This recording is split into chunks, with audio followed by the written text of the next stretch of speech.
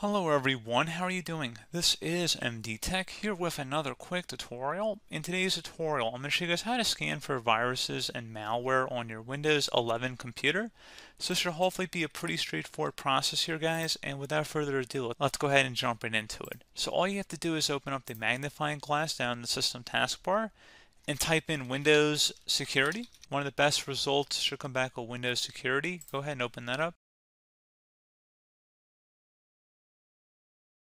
Select Virus and Threat Protection, so click on that tile, and then you can go ahead and perform a quick scan here. And if you'd rather do a full system scan, you can select Scan Options, and then you can select either a full scan, quick scan, custom scan, or offline scan.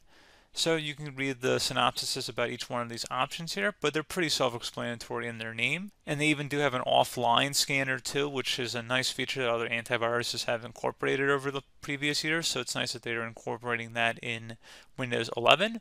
But pretty straightforward process here, guys. You would just select the scan and then select Scan Now. And it should be pretty quick, obviously, depending on how large your hard drive is. But again, pretty straightforward process. I do hope that I was able to help you out, and I do look forward to catching you all in the next tutorial.